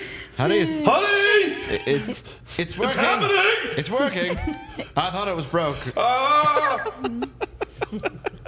Yeah. I also am 42, so I have to urinate, and now that's taken. That's far more important. Not everyone has the same sex drive. I'm sorry, I didn't mean to. No, not everybody does. So how do you Our audience compensate? was getting horny, and then you. Yeah, and then I wanted to Gerard ruin starts it. screaming. Yeah. I'm sorry, I should let you The two girls were talk. talking about sex, and the guys Yeah. were like, I can't get it up for years. Yeah, that's true. You two seem to be. Yeah, everybody's fantasizing, and I'm just over here like, that's nice. Sorry. Oh, a week, huh? Yeah. Oh, okay. A week, huh? Weird. Yeah, I'd never go more than a week. Yeah. Well, I mean, I've been in some courses, like intimacy courses and things like that, and I've had the perspective that you maybe age out of it at some Yeah. point where the relationship that's just not on the table I anymore. think And it's your still friends. important. Well, yes, not yeah. for you. No. But I was Yeah. thinking like 70s or whatever, and this coach was like, absolutely not. I'm Yeah, coaching it's not- this 85-year-old couple, and they're doing it several times a week, and that blew Yeah. my mind. Really? Oh Blew no, my I mean mind. that's why there's like you look at a lot of these old folks' homes and they get Viagra and everybody's got herpes and they have that new form of Syphilis? chlamydia, yeah, Or syphilis or something, chlamydia, yeah. whatever made Al Capone's brain rot out and have him think that fishing was in his syphilis. pool. But yeah, it's Because they think they're at the end. But with AI, apparently, if we can make it 5 more years, we're all going to live to be 200. So imagine these Yeah. people that thought that they were banging at 77 and the old people. and they're old. doing it now. And now they got 150 more years to live with herpes the whole time. It's like, rats. Yeah. But I mean, yeah, it's still important. I think at any age, I think. I think I find my wife beautiful, so it's like it is what it is. Got it. Cameras are on. Cool. I know it's pointing right at me. And I'm really trying to keep my half. Love you, baby. No, I think you do though. Like if you are in a healthy relationship, I think after someone's given you a child, like there's wear and tear that happens with time and things like that. But you see it in a different lens, and like there's a difference between someone that's hot and someone that's beautiful, and I think there's a different level of appreciation and just like security in a weird way. Like it's like it's something deeper and less fragile than the other thing, because the other thing is just so vain, I think. So I think good men tend to see like those stretch marks or like whatever, and they're like, that was from that pregnancy, and like that's so beautiful. Yeah, I can't imagine not like caring about anything like that. Yeah. I don't know, it just seems very shallow. Yeah, I think so too. Yeah. But I do think familiarity breeds contempt. And I think in my next relationship that I think I take very seriously, we should each have our own rooms and our own beds. Some people can't sleep together. Yeah, and I think there's like, you lose a little bit of that kind of like that raw animal sexuality when it's like, move over, I gotta piss, like some people love that stuff. In my relationships, for whatever reason, probably because I'm a disgusting fucking ogre, but it's just, you're walking around in underwear all the time and you're not having sex, and it's like, when we first started, we lived in 2 different places. Every time we saw each other, just like, bam. But now we live together, and it's like, we can do it later. And, well, she annoyed me now, or like, I don't know. I feel like in some ways that separation. And then the last one that I was in, she got mad. She was like, I feel like I'm always the one that has to initiate. And I'm like, well, yeah, because I'm always down. I'm a yes. I just need to know when you're. Yeah, I get that hate too. Doing that, Yeah. though. I hate having to always initiate. I'll do it once in a while, but to me, like that ruins the power play of it. But the woman is, see, that's interesting, man, because like the man, she would say like the man takes the lead. Yeah. I'm like, the woman is, you're the hot one here, dude. Like, It's so hard for men to see that like that because it's like we feel like you have to want it when you're in a 100%. relationship, then just be like, come up and grab you and be Well, like, you have to set the stage, so there's all that, like the foreplay that happens throughout the day. Like, are you making sure that she's but not I'm already stressed out? hitting her. Oh my God. Sorry. Doesn't she get it? I'm screaming my needs. We were at the airport. Candice trying to be serious. we This were- whole thing I is my just can't- favorite. It's my favorite episode. No, We you're were right, at the though. airport the other day, and like my husband like went to do like this to me while we were waiting for a bag, but he was like playing, Yeah. and I immediately like smacked his hand away. I was like, "What are you doing? That's just so inappropriate." And like people, like a couple of people looked, and he goes, "Oh, I forgot that you think that's sexual, so it's inappropriate." Yeah, you're like, Oh, he was just actually trying to kill you. No, he was like doing it to like just in his mind it was like a playful, sweet thing, but to Yeah. me, I'm like, that's sexual. Don't do that. Well, it's everybody around you. Yeah, I'm at the airport. I don't want to sit in a puddle for the next 3 hours. That's sexual. everybody around you that just thinks you had an awful flight. And you're about to go home with a man who hurt you. So you're about to get hit by this Marine over here that's looking at you on the side of the That's side. what I You mean, can't do yeah. that. Oh, there's so many guys waiting to be like, I'll save the day. And you're like, you just hit my husband. He was a really nice guy, I swear. Yeah. Fucking weird, man. Yeah, I don't know. I think every time I say this, people look at me weird, but I think having your own room, having your own space is like really, really important. See what I do? I couldn't do that. For real, like I put on a CPAP mask. And that just like it drives her wild, and I don't know if it's like a magnet, but women just start surrounding our house when I put it on. Yeah, that's what I do. It's just weird. It's like a bear's when somebody's on their period. So I walk around Miami just going up to chicks, be like, "Yo, what's up, baby?" Even if I'm alone in a hotel and I put on my CPAP elephant mask and I catch myself in the mirror, I'm like, you And better you guys touch are wondering yourself. why that you're not getting more sex. I'm getting it- sex. It's They're just not much- wondering. it's just not much consensual sex. Is the problem? Look, IBS and a CPAP mask, you can't figure this out. I'm doing the 2 things women love. Diarrhea and snoring. Dave's just gone through about 20 minutes of my material, and like my whole set is gone now. It's dead. Sorry, I didn't mean to be crass. No, it's fine. I'll sit like this. I'm pretty good for what I look like. You're on TV, Yeah. so that helps. Yeah. There's like 11s of people see you every night. So I you mean, gotta be there turned on. are 11. there are dozens of fans in this world that want to see some Dave Landau. I tell you, man. What do you think of censored TV? What happened with Compound? You were on Compound for a while. You Gavin McInnes, that whole stuff. What do you think of what's going on there? Any comment? What's going on there? I They think getting censored again? No. They're really, really leaning into like almost hard shocking right. for like hard right. Shocking for shocking. So, like Elijah Schaefer and they're growing. I mean, but it's hard to Fuentes, like. and I think is he on there? I think I don't know if he is, but like He's a regular. The Groypers and stuff are all on there. Are you familiar with censored TV at all? I thought that was the same thing as InfoWars. Like I thought it was the like sister No, that was companies. Alex Jones. Yeah. But no, censored TV is Gavin McInnes. Yeah, I can't see a face. Oh, I don't know. I Well, think they bought Compound. Compound Media was Anthony Cumia, and well, the reason why honestly I left the show was because I thought that he was going to go to South Carolina and it was going to shut down anyway, and it did. So that's really why I left there. I haven't seen much of the new stuff they're doing. I don't know. The far right thing, it has its fan base. It just seems a bit dangerous, in my opinion. I mean, I don't even know.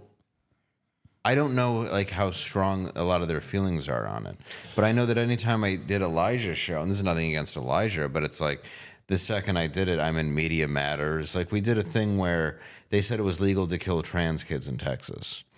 And I was like, well, obviously. I was like, I ran over 6 on my way to the studio.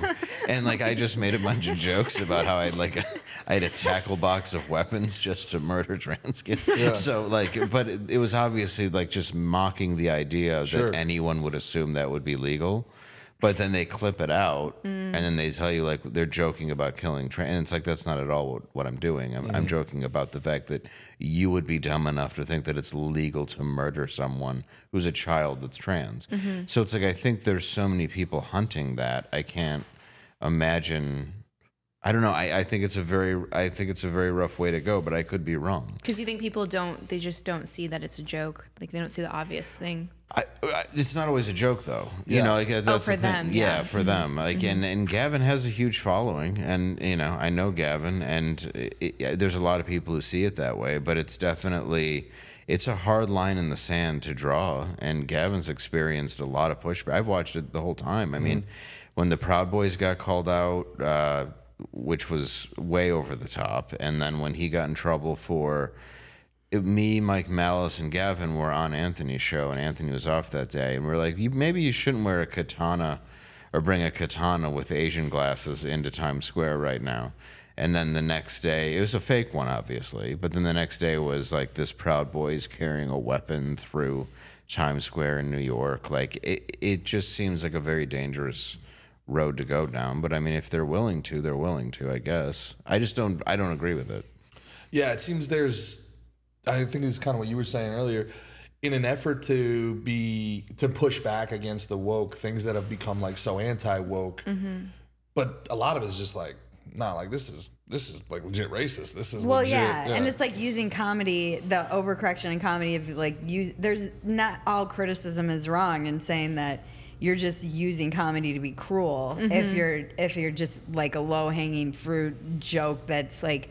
A roast is supposed to be out of love. That's not, you know, and even experiencing this myself, I think it was something I always had to work against or be aware of was, am I reacting because I'm feeling rejected? Like, that's a very powerful force. Am I reacting because I'm feeling rejected? I'm feeling rejected by my comedian friends who aren't following me. I'm feeling rejected by the dominant culture that I thought I was part of and then realized that I no longer am. When your tribe kind of kicks you out or you realize that you're the people you thought were your friends weren't your friends. This has happened to people all across the board since really 2015, I feel like, in increasing ways. And I see a lot of people who get like they just go from one extreme to the other. I was never an extremist, so it wasn't like I was some left-wing activist who became a right-wing activist, because I'm just not inherently an activist. So I think you see a lot of that, but it was something I had to be aware of, was how much of this is just me feeling rejected and reacting, like being reactive. And wow, that's such a good point. I never considered it that way. That's really interesting. Because there is a lot, especially in this business. This business is 99% rejection. As somebody that's never been rejected once in their life, rejection, how would you describe rejection to it? How would we describe rejection? Rejection is when somebody doesn't want you. I don't know if you've ever experienced that. See, when someone says when you no and it's not out of your mouth. over and over and over again, there's a lot of rejection. Having to what? If you pick the wrong guy over and over and over again, there's a lot of rejection. I mean, that's the thing people, So, but in our business, 99% of it's rejected. Like it's funny. You have to get used to it. Well, yeah, but then you like lash out, and I'm like, oh, I'm never playing that. I just was talking to you about a club the other day. I'm like, I've explained never play that club again. And you just have to just fucking sit here and go, oh. Yeah, eventually. But that's very interesting. How much of it now you got like all fucking inception? Like how much of my act is just the rejection response? Like what the hell's going on we here, might man? have reached a new level of conscious awareness in Gerard. I didn't want it. I liked my level of self-loathing. That's interesting. It's true though. Yeah, I mean, it's very, like, you're spot on. And then a lot of stuff, yeah, it is just racist. I'll call it what it is. And you'd be like, I don't really want to jump in on that because I can understand a joke. There are jokes that are racist that you can laugh at. And then there's just racism where you're like, well, this isn't, you're using racism and disguising it as a joke as opposed to a joke that just happens to be racial. But the other people won't put you on, so you're like, I can have 1 million viewers. Like, you do it, like, you kind of go through it in 2 different ways. It's like, all right, I can have 1 million viewers here, but do I want those 1 million views? And then it's like, well, I can't get 1 million views the other way. You know, can I go on there and just be chill? But no, then you get patched in with these other people. You can't do it for that reason. No, and this is how the algorithm trains you. You know, that if you, and this is again something that I learned from Twitter, was if you have a tweet that goes viral for one that might get you a bunch of followers in one direction, you have to immediately weed those people out, because otherwise that algorithm is going, I mean, it hasn't been great for my growth or my bank account, but I can look in a mirror, I can sleep at night, I like my audience. I know a lot of people who have chased the algorithm and all of the reaction that they were getting and can't stand their audience and won't, and they just have to keep going down that path now because that's the path they have chosen, and it's where their money is, and their so I don't know, that's I don't know how you keep yourself honest like that, because it is, I was talking to my sister about this recently because she's been a little bit red-pilled, and she was like, you know, it's weird because if the algorithm's just picking up what I like, are we all brainwashing ourselves? I'm like, yes, yes, we are. It's a big. We're just, it's just a loop. Like, we're red-pilling ourselves. It's not.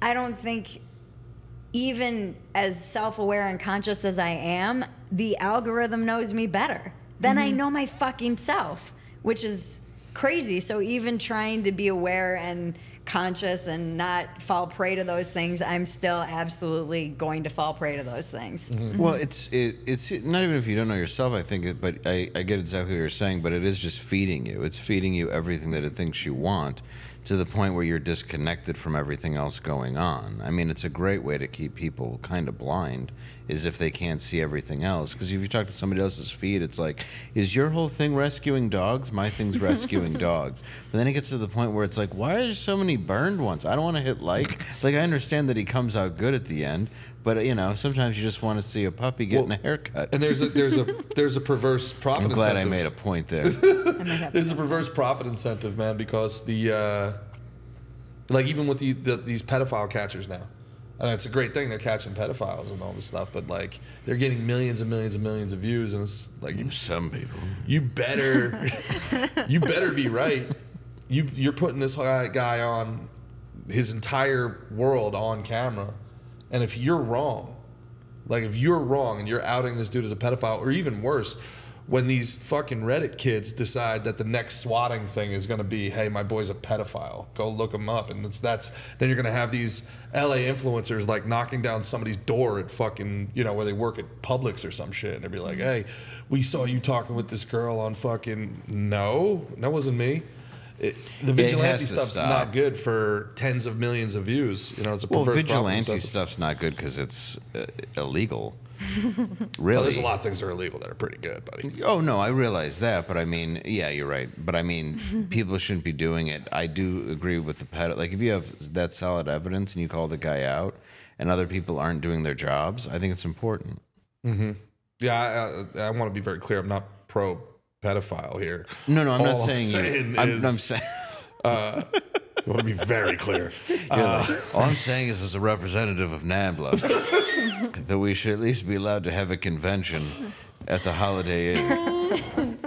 All I'm saying is that it should be called MAPS. Yeah. So that we can get rid of the stigma. Who was the first? I always want to know who the first person was like, guys, Scott I Wiener. thought of something. Scott Wiener. I Really? promise you it was. Yeah. You know who it is? In a room of 100%? Well, no, I'm saying that, but it probably was him. Yeah, it probably was. Really? In a room of people was like, I like that. Yeah. That sounds so much better. Yeah, Guys, there's no bad ideas. Like advanced maternal age. That was very funny. That was very Somehow funny. this is not better. Yeah.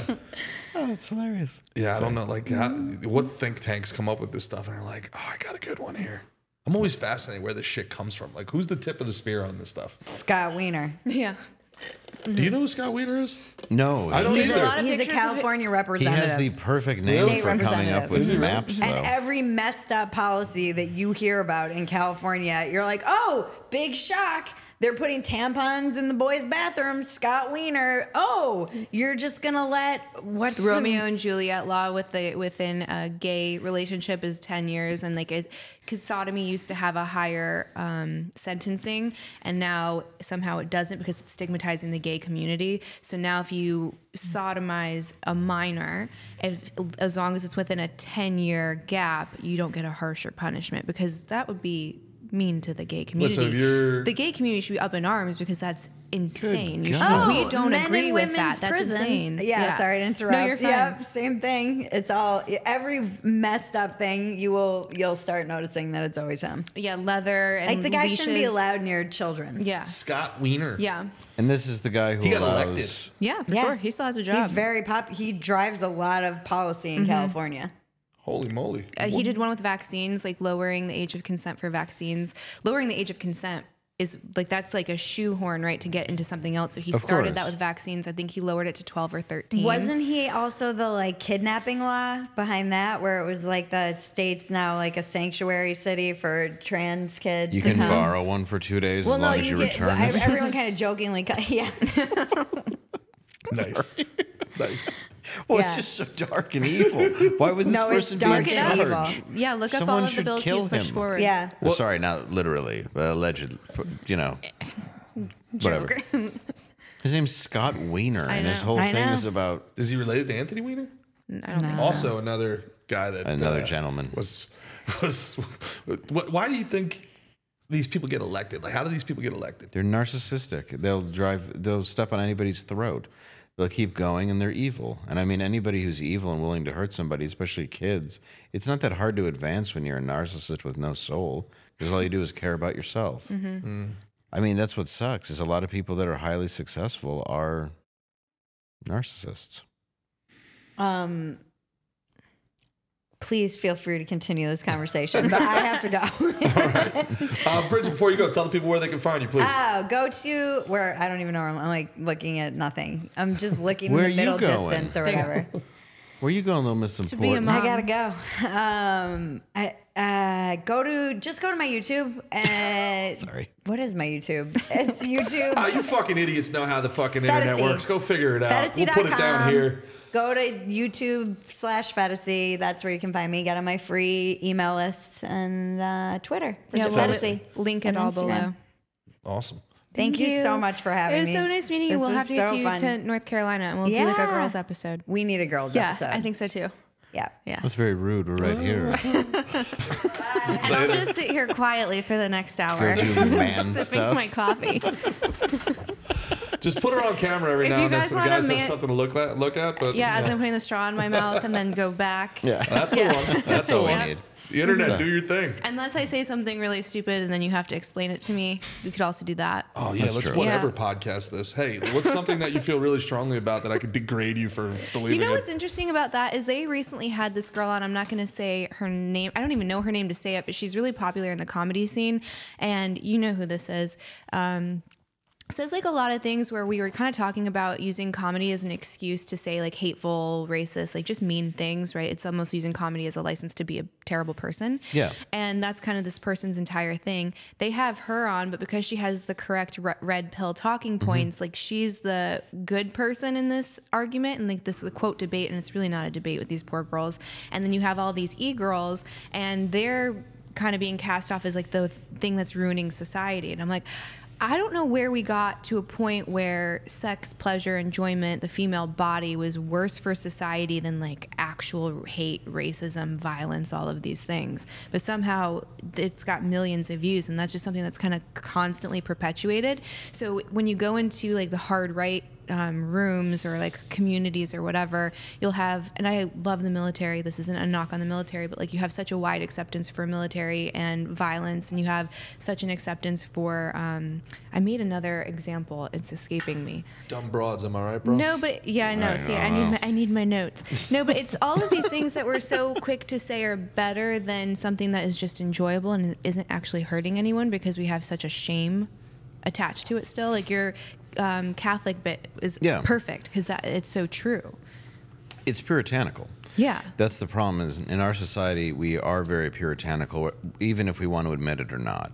And the reason why the ideas of perversions come out of that is because it's shame. Mm-hmm. I mean, that's why I think you see more of that in America than you do see in places like, I don't know, like, let's just say you go to Amsterdam or something. Like, there's a reason why if something's not shamed, it's the same as like if you have a kid who can drink wine when he's young, the alcoholism rate when they're older isn't as severe as it is in America, where now people are dropping dead in their 30s and 40s of cirrhosis like never before. It's like 70% higher than it was 10 years ago. What's cirrhosis? It's when your liver rots away from alcohol abuse, and basically, essentially, your body turns yellow, jaundice, and you die. It's just basically an infection of your liver that's caused, not always, but usually by alcoholic hepatitis, alcoholism, that sort of thing. The other examples I had were fighters, right? Because UFC and the PFL is huge right now, so another example of violence. And then gambling is also cool. So it's funny because in North Carolina, it was within weeks of banning all of the tube sites and requiring a VPN to get around it, they introduced gambling online. Yes. I was like, this is insane. Hilarious. Are we going to pretend that the other one doesn't destroy lives? Gambling is the worst thing that we can do to our society. It's going to destroy it. We're watching it get destroyed. I mean, I absolutely am disgusted by the number of casinos that they put into towns where you have poverty already, and then you put in this thinking that they're going to be wealthy off of it. Then you have every single sports betting site. There's a reason why it was fine in Atlantic City and it was fine in Vegas. There was something to it. Or you play cards, whatever it was. This complete gambling now, there's more people who spend money on sports booking than they do on investing. Whoa. And that brings us to this episode's sponsor, BetUS.com.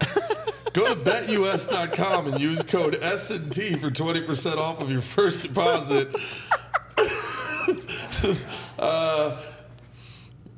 I don't know if they're going to like that. And join our daily fantasy leagues. Well, that's for Gerard versus Evil. Not that they're bad.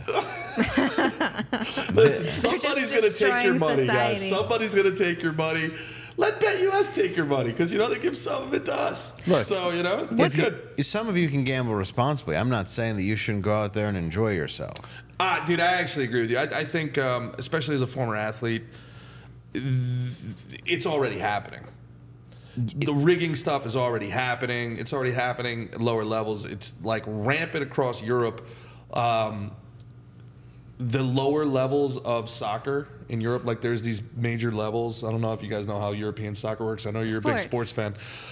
But there's like minor league levels, but the teams can go up into the big leagues. And there's so many like old Russian oligarch oil people, and there's so many of these basically mobsters that they buy these teams and they're like, oh, I want my team in the first division. And the other teams are just like, well, we can make that happen, buddy. Mm-hmm. And they just rig these games, like entire seasons. And it's like, if you look at what happens over there, then for whatever reason, it's not widely reported, probably because there's so much money involved in it. But like referees go missing, players' families get kidnapped. It's fucking wild. Well, and people are being thrown out here, for just sports betting just on themselves, or in college and that sort of thing. Like it's everywhere now. Mm-hmm. Like it's becoming something that everybody is abusing because it's designed to be insanely addictive. It's not even just a casino, which is designed to be insanely addictive. And if it's the legality of a casino is it has to pay out 80 to 90% back of what it takes, it doesn't. Anybody who's been to a casino knows that it doesn't. Yeah. So it's like you're constantly being screwed by these people, and who's going to stop you? The government, who's collecting all the taxes from that money? They're allowed to rob you. It is a license to tax and rob the public in every single state, and it's disgusting. And it's basically they just go, well, we saw Native American casinos get built and keep getting bigger and bigger and bigger because they were allowed to do it on their land. It's like, well, how do we tax that and take that money then? Let's put it on our land, let's make it legal, and let's drain everybody. And people think they're going to beat the casino. Like, one of the best lines from an old mobster I knew was, when a guy would be like, I got a system. He'd be like, oh, yeah? How big's your house? Is the casino bigger than your house? Their system's better than your system. Yep. You're never going to beat them. And the thing is, if you actually do beat them, do you know what they start doing? They blacklist you. They ban you. Yeah. Yeah. If you win, they're like, you must be cheating. Yeah. That happened to Dana White. And then he got kicked out of a couple casinos. So then he pulled the UFC, the right for them to fight, show the fights. And then I think one of them was supposed to be hosting a fight, and he pulled it. Really? He's like, fuck you. Good for him. I didn't know that. Interesting. Yeah. Good for him. But I mean, that's the argument against porn, and also, like, why isn't What's the argument? Well, the fact that impulse control, the argument against, well, definitely prostitution, and some people tie it to porn, is that there is no impulse control. The gambler, the alcoholic, this person will just spend every dollar they have on buying this pleasure, on buying this. It's dopamine, right? I mean, at the end of the day. And there's people that want to destroy themselves. There's this weird self-destructive mentality. I know guys that win tens of thousands of dollars. They'll win $50,000 on a weekend of football betting and bet $100,000 on Monday night just to feel the loss. Well, that's part of it. That's the up and down. That's the dopamine hit that you're addicted to, and you're addicted to losing. That's what people don't understand about gambling. It's the whip. It's the sub-dom thing. Yeah, that's what you're addicted to, and that's what's so scary about it. Yeah, is that you're addicted to losing, and you're addicted to giving up everything that you have. In some ways, I bet that is what Bill Clinton's thing was. Because he wasn't going after, like, the most attractive women on earth. In some ways, it was like, I want to get caught, and I want to see if I can get away with it. Because he did it so many times. Like, I think that there's, like, when you're always winning, and when things are always so easy, some of these guys, they have this self-destructive impulse of, like, all right, let me set this trap and see if I can get out of it. We're going to turn the Oval Office into an escape room. That's just my theory anyway on it. I think there's a lot of people that. And again, my time in minor league baseball kind of informs this, where some guys, especially with the guys that thought they weren't going to make it, they start picking up an addiction, or they start picking up alcoholism, or they start cheating on their wife. And maybe it's a stress reaction, but also I just think there's something like giving myself an out. Like, it's very, very hard to say, man, I just wasn't good enough. It's easy to be like, oh, if I had just stopped drinking, or, oh, man, if I never did drugs. And then people are like, oh, you were still good, but you had this thing. And it makes you a victim in some ways. Whereas if you're just not good enough, you're not a victim. You're just not good enough, man. Yeah, sure, that definitely exists. But I always say that it's not the government's job to help you figure that out, right? Like, if it's impulse control or whatever it might be, that's for you to sort out. And there's always going to be something else. If you take away the thing that's like their first choice, there's going to be a second, third, fourth, and fifth, right? They're not going to stop because it's a personality thing. Well, and to take away porn and then replace it with gambling is absurd. Insane. Yeah, it makes no sense whatsoever.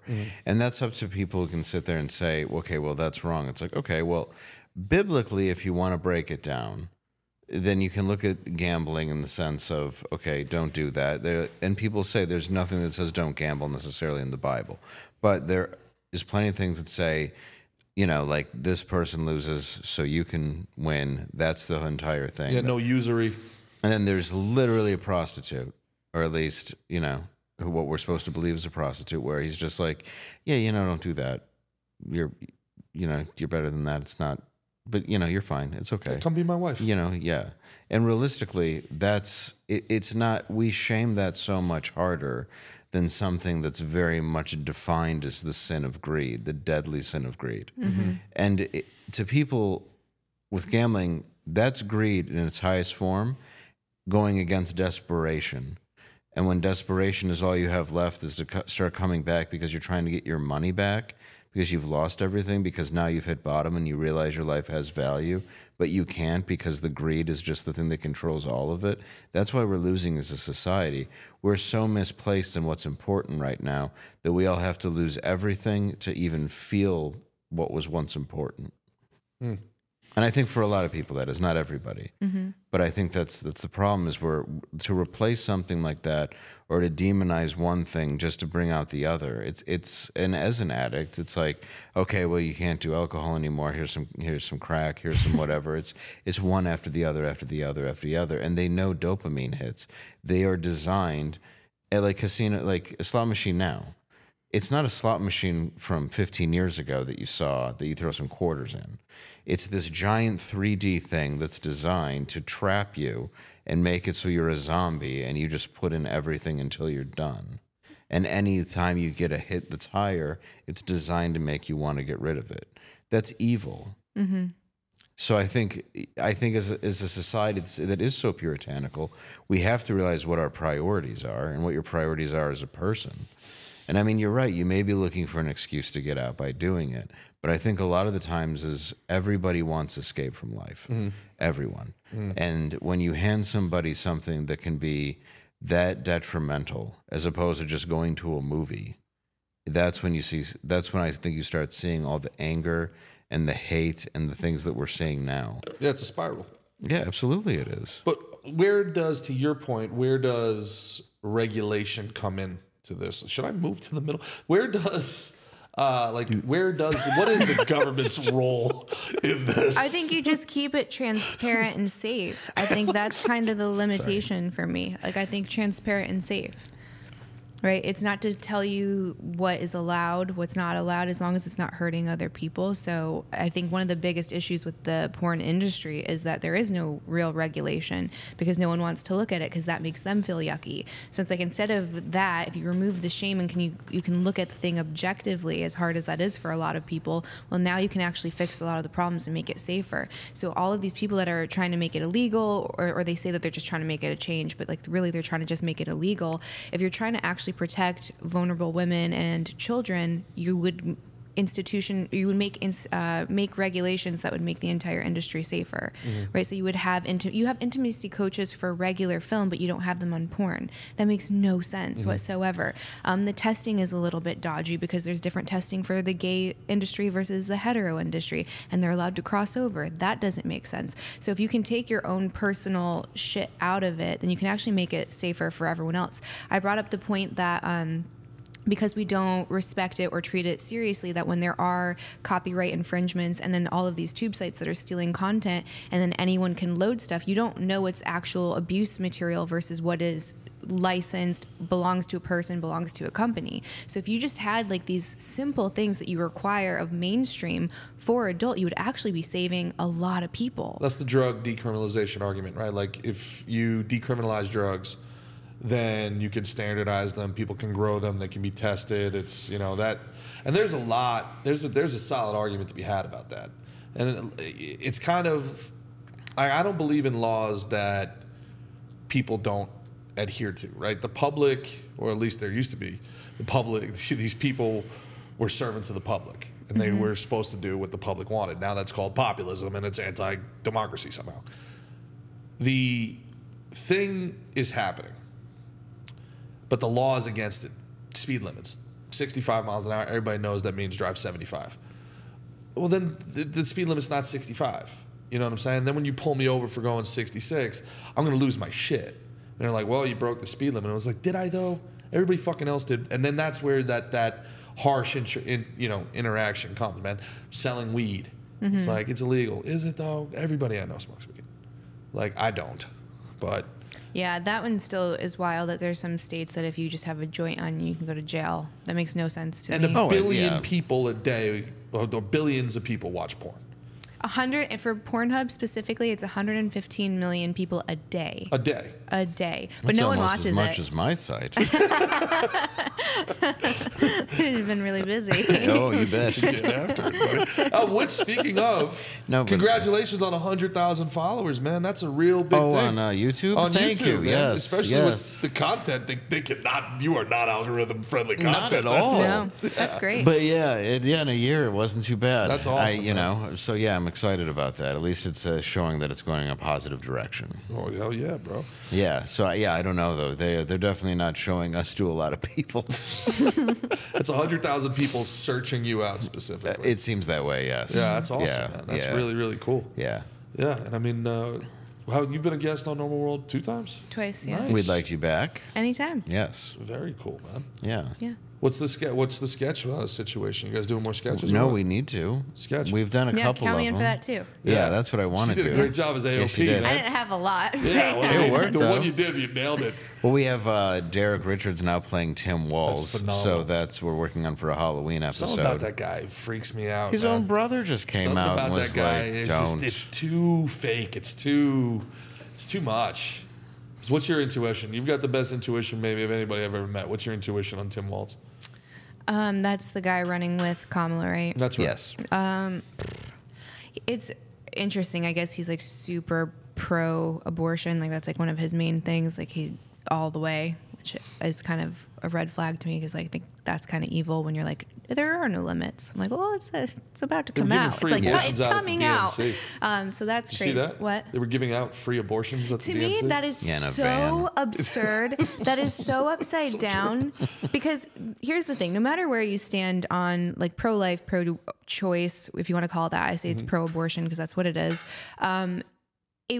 These women, a lot of times that have the procedure done, are not okay after. Like there's a huge grieving process. They go through like this really deep darkness. You have a freaking like trailer that you're doing it in. Are you also providing the aftercare and mental health care after the fact? Are you following up with them? Is there any integration? Because to me, that is wildly irresponsible. And the hormonal Because you shift did- to bring it full circle. Because you didn't even, and Yeah, the hormones, yeah. because you didn't even, these women didn't make an appointment. Like they showed up, maybe they're in a vulnerable space, and because it's so accessible, we talk about like the problem with accessibility, especially when it comes to porn. What about the problem to accessibility to a trailer where they're going to just get rid of your baby because you're in a bad spot, right? So to me, that was like wildly reckless. No matter where you stand on the decision, like that was just, that was insane. It was insane. Yeah, but the dead predominantly vote Democrat though, so you know, got to get a few more. And the thing too with that voters. topic that I don't understand is if you ask most of the women that are really like that decides their vote, it's you ask them if they've ever had one. Most of them say no.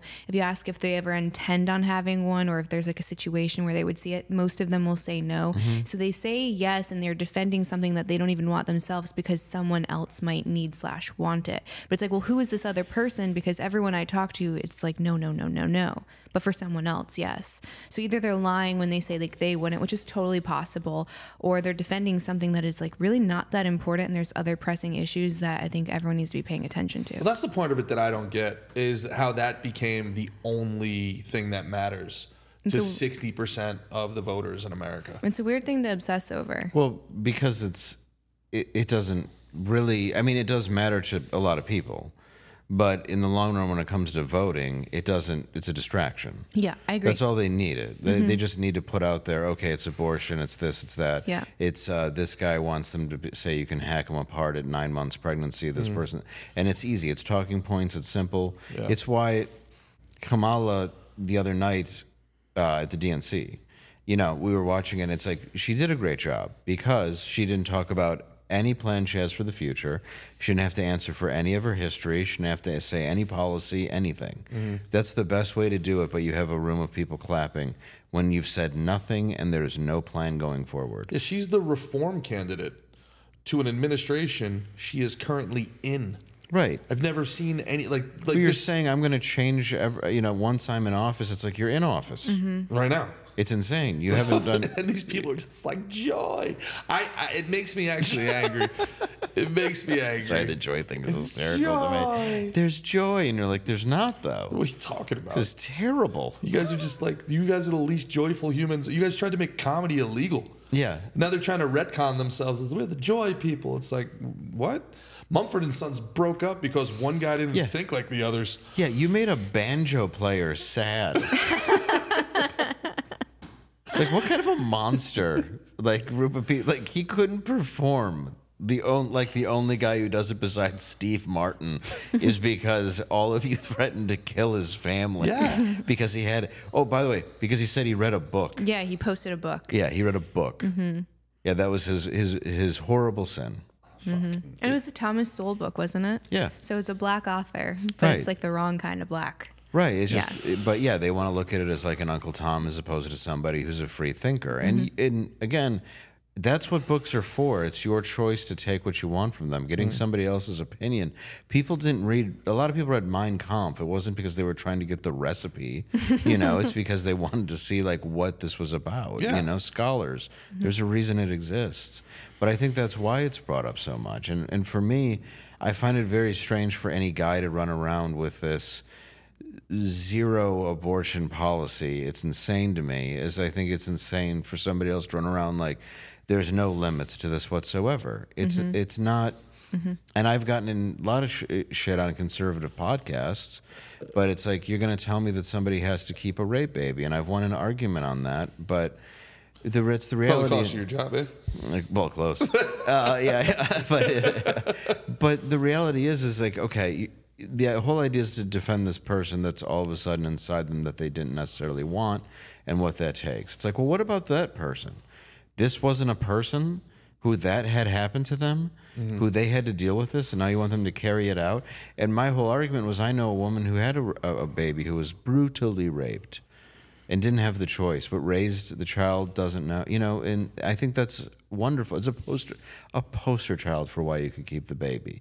But you know what? She would have liked to have the choice. And that matters more to me, that she has that choice, than it does that somebody else can just win an election by saying that they're for something. When really, at the end of the day, you can't control it. And people talk about it like, oh, you think there'll be back alley abortions, there'll be this. Yes, there will be. And then you go, well, it's only 0.01% of all of them.